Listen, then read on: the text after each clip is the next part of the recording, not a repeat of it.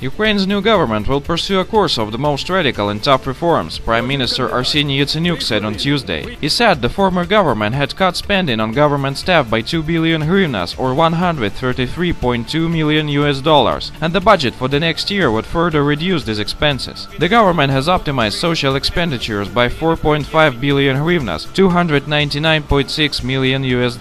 We shall follow the path of optimization next year, he pledged. At the same time, in his words, defense spending will be increased by 119 billion hryvnias, $7.923 billion, and this course will be continued in future. Seems new Ukrainian government prefers war and not take care about social expenditures. Claims by the spokesman for the Ukrainian National Security and Defense Council, Andriy Lysenko, about presence of Russian military in Ukraine are devoid of any foundation, Russian Foreign Ministry spokesman Alexander Lukashevich said Tuesday. Lysenko is well known for catchy statements, Lukashevich said. His allegations about some Russian military in Ukraine have never had any facts to rely on. Earlier, Ukrainian National Security and Defense Council spokesman Andriy Lysenko has said that Russian special forces are taking a direct part in the attack on Donetsk airport.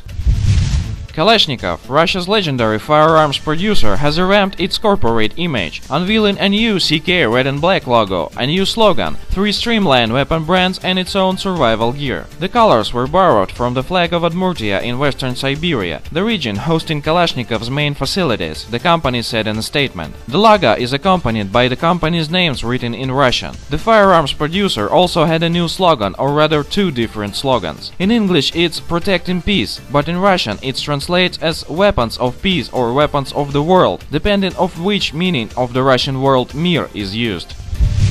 Meanwhile, Russian President Vladimir Putin has approved a law ratifying an agreement with Kazakhstan on military and technical cooperation. The document was published on the official web portal for legal information on Tuesday. The accord regulates mutual military supplies for the 2 countries' armed forces, law enforcement agencies, and security services.